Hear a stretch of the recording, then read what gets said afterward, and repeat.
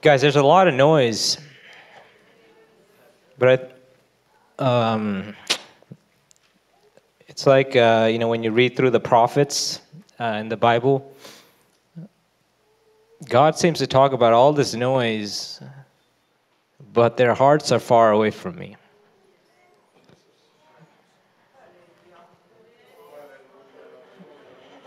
And he just keeps saying it over and over and over and over.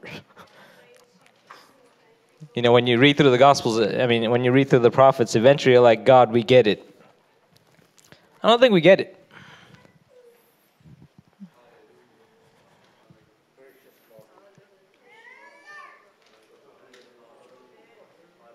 There's no point of the noise if there's no heart. If the heart is in the wrong place, if you're serving other idols, you're serving yourself, multiple masters, there's no point of the noise.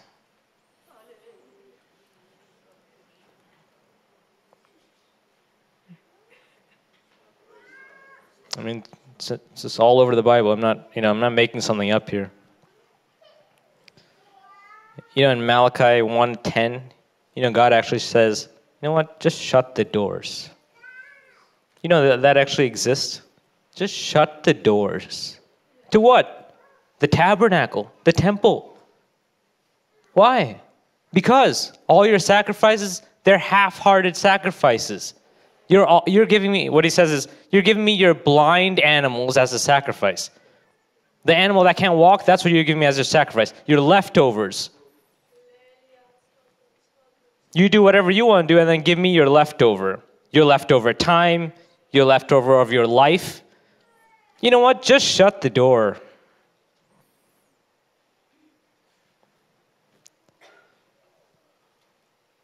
What do you think? God doesn't see through this?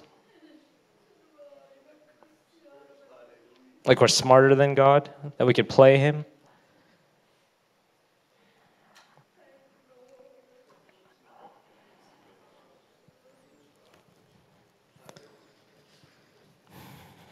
It's literally what I talked about yesterday, guys. Don't do this half thing. You're just wasting your time. Straight up the parable of the 10 virgins. The 5, they got to the door. Jesus said, no, I don't know you. Well, now they didn't get to enjoy the pleasures of the world. They didn't get to enjoy pleasures in heaven. That's a waste of time.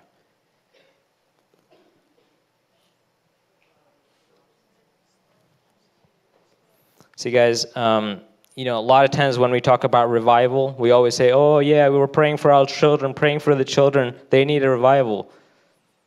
Do you know why they need a revival?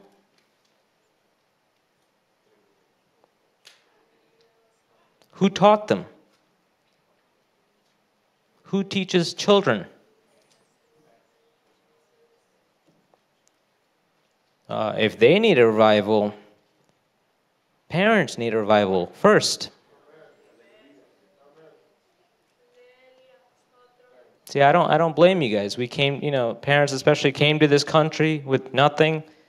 You had to work hard to just live. I get it. But at some point, guys, I think we might have lost the bigger picture.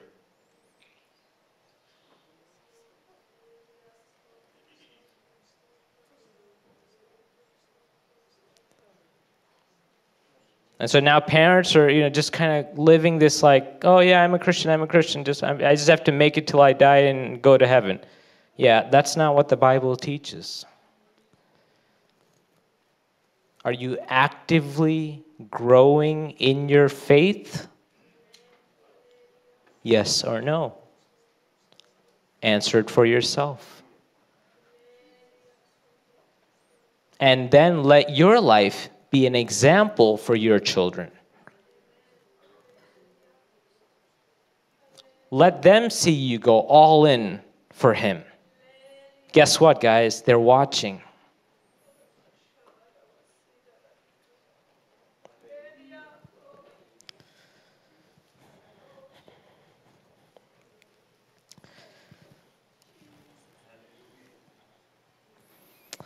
All right, so yesterday I talked about really this, what I'm saying, living that all in life. But, today I'm going to talk about a little bit going deeper into that path.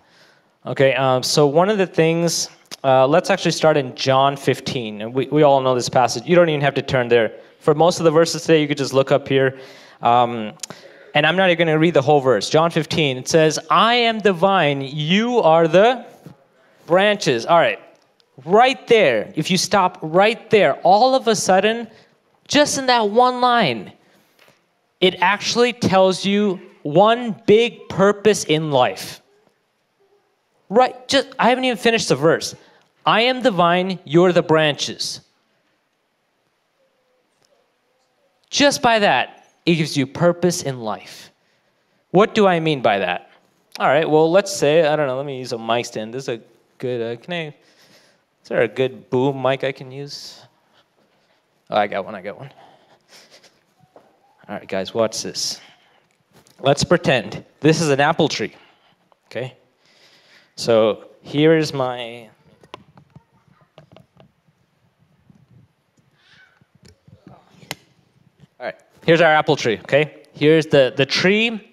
Here's one branch on this apple tree. Here's another branch on this apple tree. All right, if I were to ask you, what is the entire purpose of this branch being here? What would you tell me the answer is? The entire purpose of this guy being alive, part of this tree, is to? I'm a drummer, so I can't hear. What is it? Yes, specifically what? Make an apple. If you're a branch part of an apple tree, I hope you're going to, make an apple.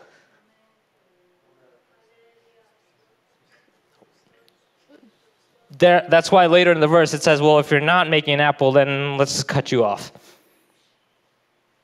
Okay, but we're not really going to dwell on that. So if you're an apple tree and you're a branch on, and you're a branch on the apple tree, you're saying your job is to make an apple. So then let's go back to if Jesus is saying, I am the vine, I am the tree, I'm the Jesus tree, and you are one of the branches on this Jesus tree, what is your purpose in life? It is to make a Jesus fruit. An apple tree makes an apple. A Jesus tree makes a Jesus. But okay, just talking about the whole Jesus fruit concept. What is the Jesus fruit? What are we actually supposed to produce? Maybe it's churches. Maybe we're supposed to make more churches.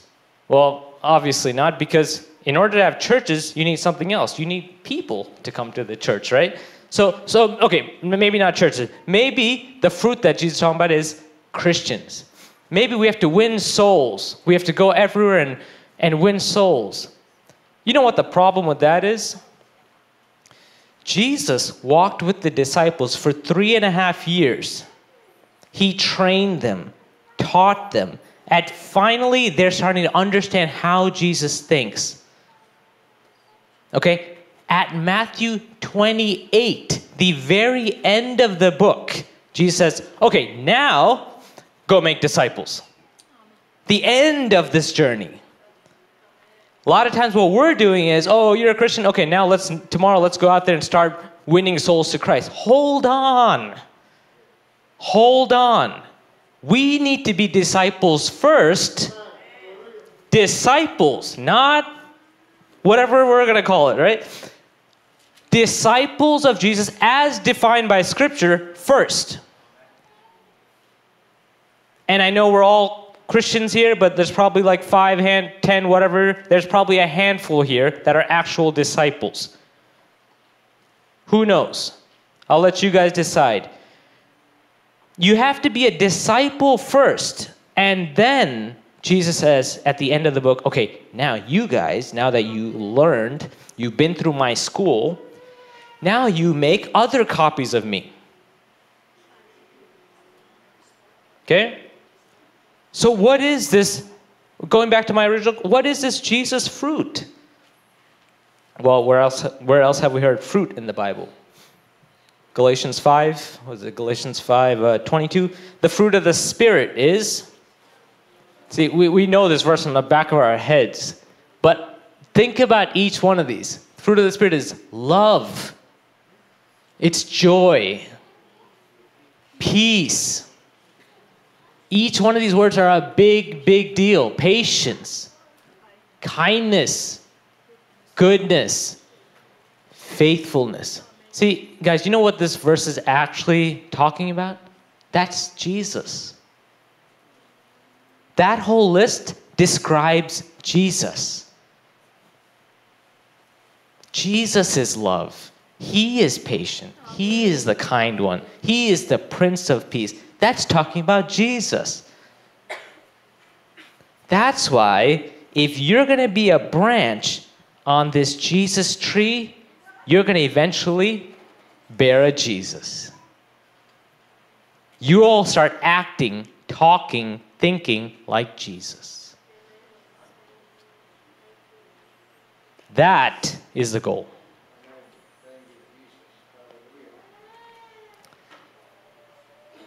But here's the problem. Each one of us have been given a physical body that has a mind of its own. Man, that thing is disgusting. Can I actually describe how disgusting your body is? Watch this. The same chapter, 5:19. Now the works of the flesh are evident. Watch this list. It's a long list. Sexual immorality, impurity, sensuality, idolatry. That's a whole, worshiping other idols. Sorcery, enmity, strife. This list just goes on and on and on. Jealousy. Sound familiar? Fits of anger, rivalries, dissensions, divisions, envy, drunkenness, orgies, and things like these. It's like the list is not even done at that point. And things like these. Guys, we're stuck in a very evil body. There's a fancy word called sanctification, which we always say in the church. Sanctification. What is sanctification really talking about? See, all this evil that's just naturally... See, guys, when I have a daughter, okay? I have 2 daughters. I never had to teach my kids how to lie. They're only 6 and 3, but I never had to teach them, hey, this is how you gotta lie, all right? They naturally lie. I had to discipline that out of them.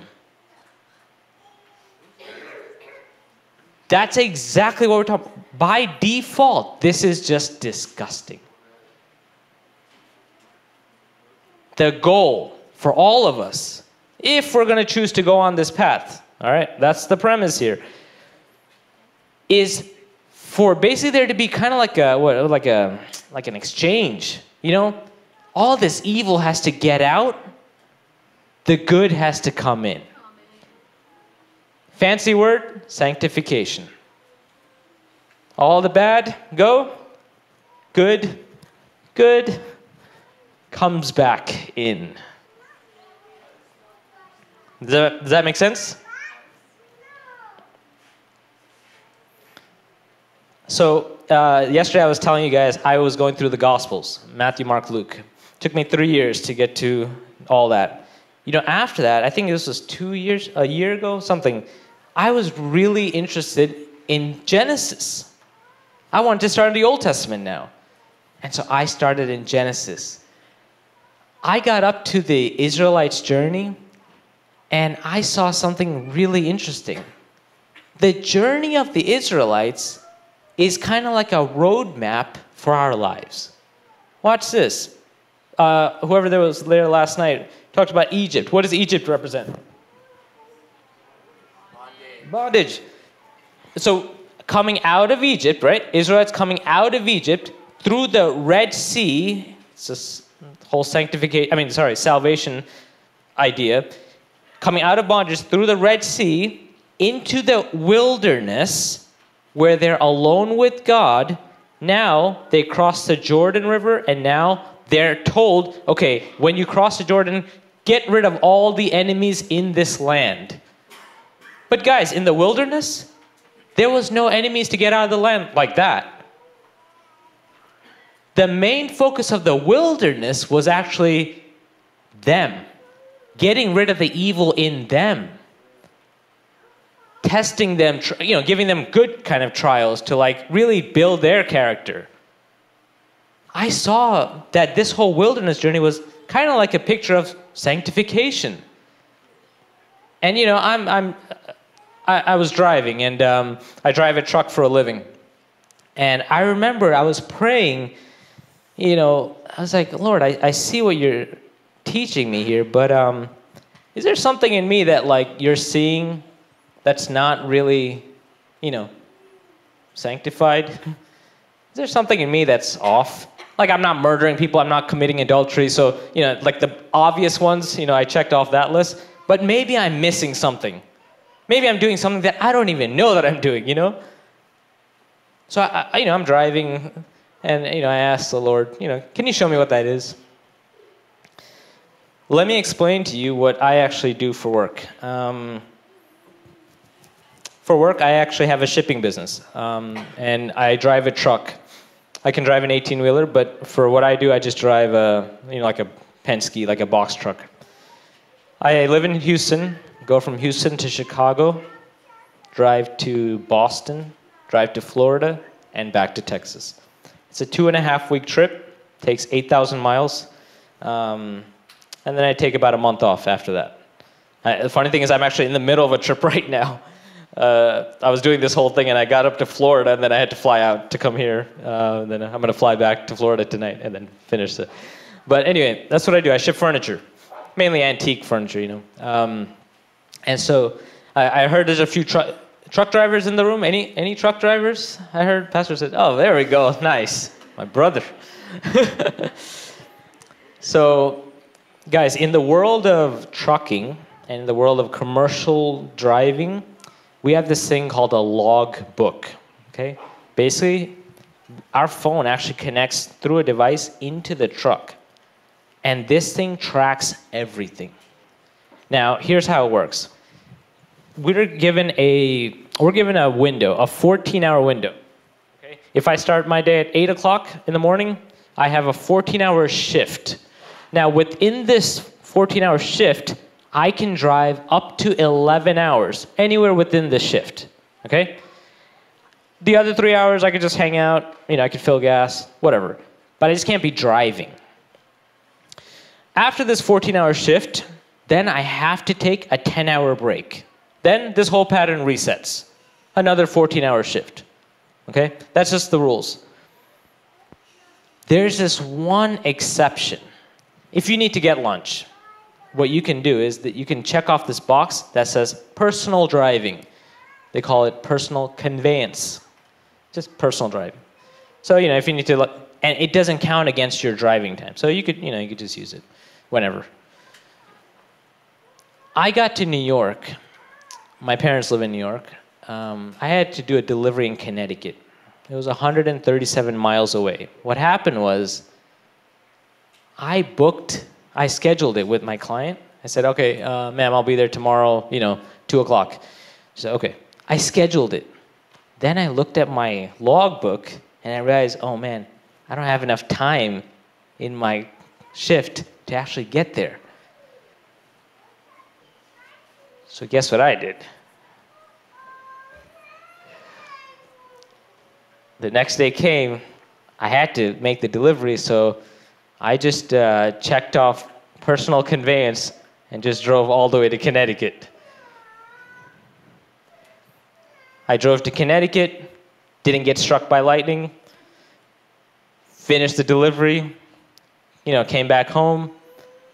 3 days later, I'm driving from Boston down to Maryland. I'm driving all the way back home down to Florida, but I got up to Maryland, and you guys ever seen those weigh stations on the side of the highway? It says weigh station. So that's actually like an actual scale. Like trucks have to pull up on a weight scale, and it weighs how much this truck weighs. They don't want trucks to be driving unsafe, so they check that. But sometimes they have police there also who will do a full inspection on your business. I mean, they'll check your tires, brakes, everything on your truck. They'll check your logbook, make sure that's all good. They check everything. It's a full inspection. I got to Maryland, pulled into a way station, and then got pulled over into it. It's very random, they'll randomly pull you over. Got pulled into a way station, into an inspection. 2 cops, and, it's an older cop and a rookie cop. The rookie cop checks my entire truck. Truck is brand new, it's flawless, so truck passed. I'm sitting there just waiting for the other guy, and all of a sudden, I see his hand out the window. He's like, oh. So, I got out of my truck, walked to his car. I was like, yeah, officer. And he's like, hey, so, your truck looks good, all that's good. But there's one thing. I see that you're doing a lot of personal driving. And I was like, well, and it's straight up truth. I was like, my parents live in Mineola, so if you see, in New York, if you see any driving around there, that's all, it's all personal. He's like, oh, okay. But there is this one trip that you did for 137 miles all the way to Connecticut.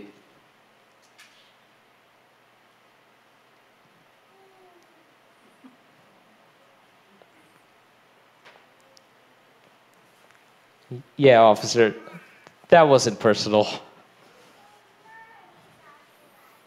I'm looking at him, he's looking at the other officer looking at me. Awkward silence. You can cut the tension with a knife. He's like, do you understand how serious of a violation that is? I was like, no, I really don't.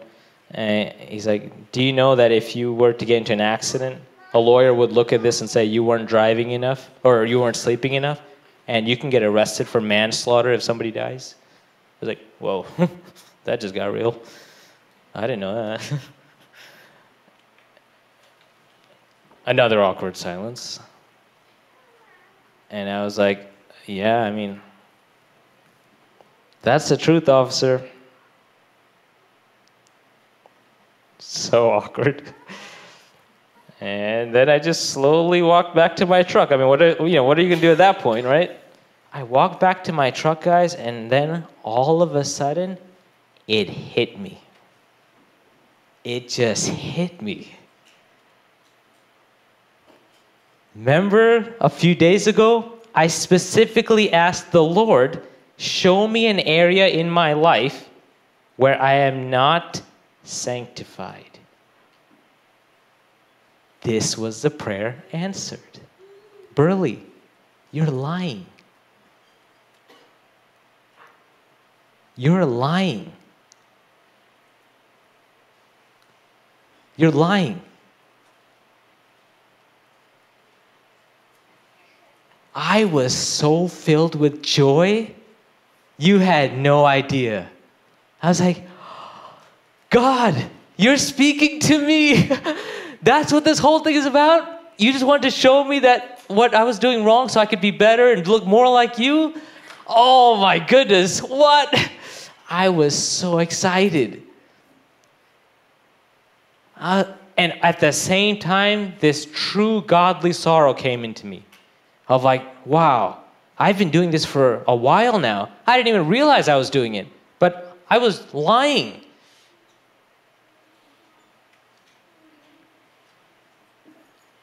And a true sorrow came in me. And I was just saying, sorry, Lord, I am so sorry. I had no idea. I had no idea. I didn't even think this mattered. I'm so sorry. I'm so sorry. True, like repentance, And then I just kind of like snapped back into like, okay, hold on. This guy's about to give me whatever ticket he wants to give me. So like, when you're a good parent, you're always like, when your kid learns a lesson, he learned a lesson, right? Like, no point of giving him another idea if he got he get it. I was like, God, I get what you're trying to teach me. I get it. But right now, this guy's about to give me whatever ticket he wants. Can you please show me some earthly mercy? Like, I understand the spiritual lesson, but can you just please spare me this? And, I just prayed that prayer. The officer comes. He's like, hey, man, so we are going to give you a ticket. It's falsifying a log. That's a big deal. We're going to give you a ticket. But my other guy here, he said, don't give him a fine. I was like, oh. So they didn't give me a fine. That night I was in my hotel, and I looked up what is the fine for this falsifying a log. It's a minimum of a $7,000 fine.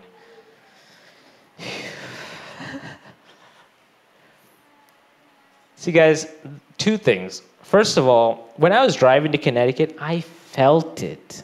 I felt the Holy Spirit say, hey. I mean, it was a super quiet voice, but I felt him say, hey, you're doing something wrong. What did I do? Yeah, but my work is more important. So let me just finish this work.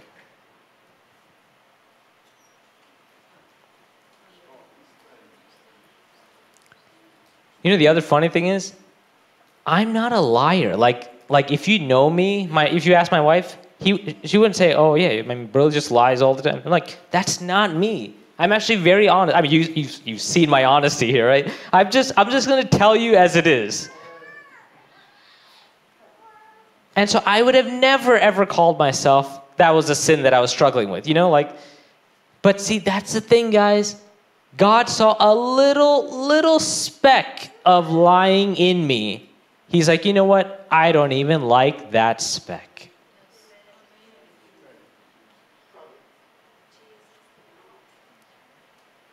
You see how sensitive God is toward the little sins?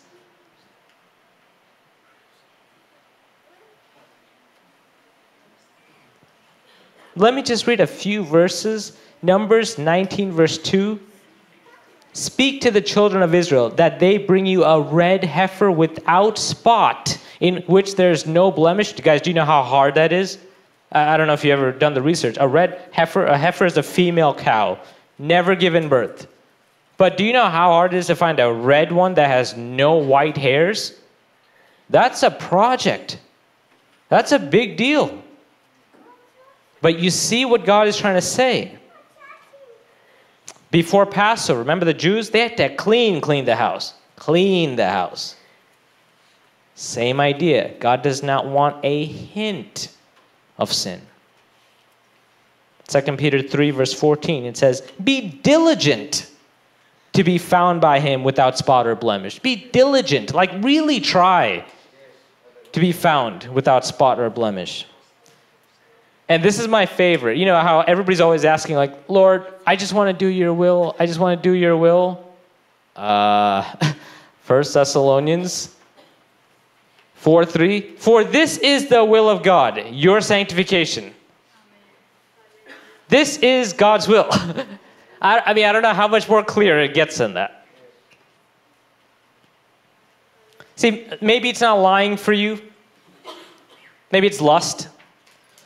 Maybe you could just get angry. I just get a little bit angry, sometimes my kids. Maybe there's a little bit of jealousy, a little bit of bitterness towards somebody. Hey, let me help you. There's no place for that. God doesn't want even that little bit. I don't know how it is here. I actually don't know. But I've been part of Indian church my whole life. Man, there's always gossip. There's always a few people who wants to gossip. Guys, I don't know if you missed that word in the Bible, but gossip is part of that same list that says don't do this. It's part of that same list. Don't do it. It's sin. If you want to talk about somebody, encourage them to their face.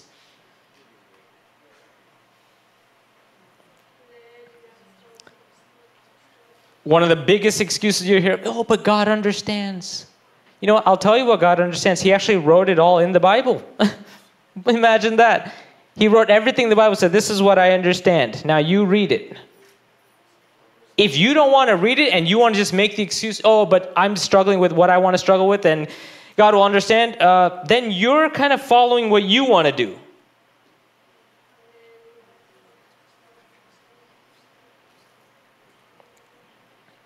I'm a human.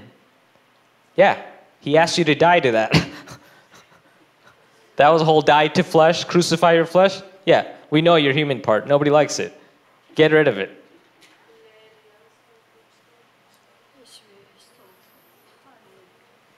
I was asked a question, we always hear people ask like, there's grace, so we could sin, right? There's grace? No. Why? Because Jesus said, my mother, my brother, my sisters are those who do my will. And we just read the will of God is sanctification. If you're saying you're following Jesus, see, by definition, that means you are running away from sin. That is the definition of following Jesus. Jesus, sin, two opposites. If you're saying, yeah, I'm following sin, but there's grace for me. I'm following Jesus, but there's grace for me to sin too, right? No, that doesn't make any sense. If you're an actual Christian, by definition, there is no room for, oh, but let me also do a little bit of sin. That it just doesn't make sense. I'm not talking about like, oh, I slipped. No. We all slip. I'm talking about just, you are intentionally, blatantly, knowingly sinning. That's on you.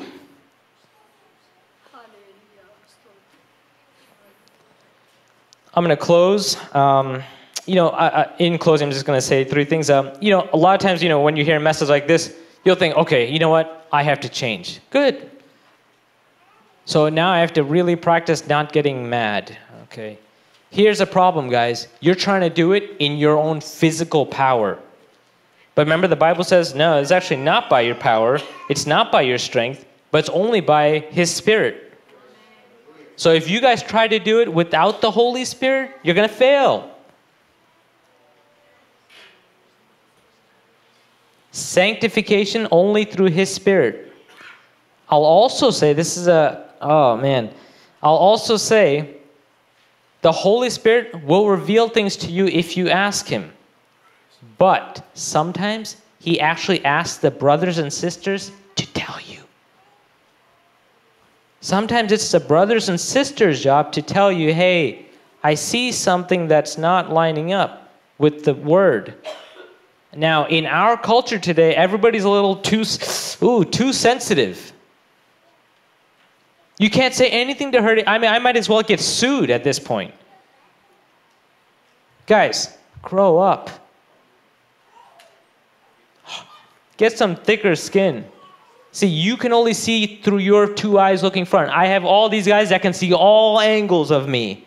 They can have a much better picture of what you look like. Let them pour into you. Be open to correction.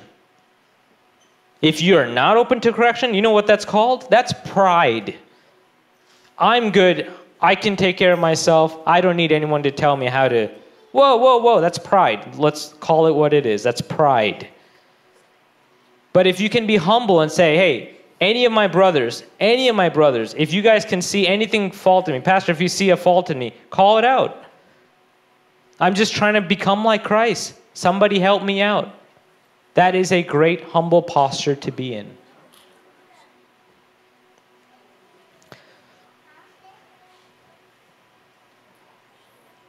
The final thing I'll say is, what's the point of all this? Why are we transforming? Well, remember, we're the bride of Christ.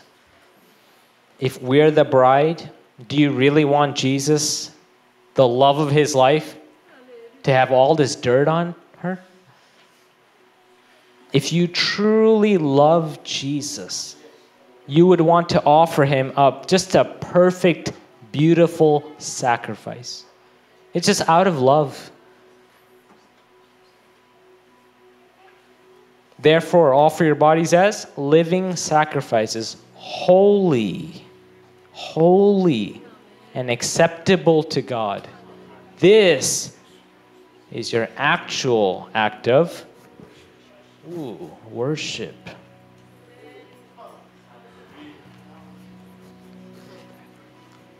This is your actual act of worship.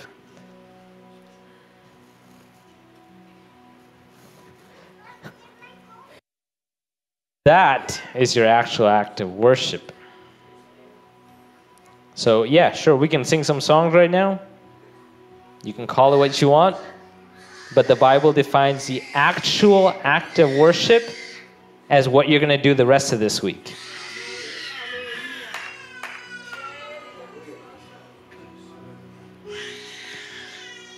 We'll sing some songs and worship the Lord.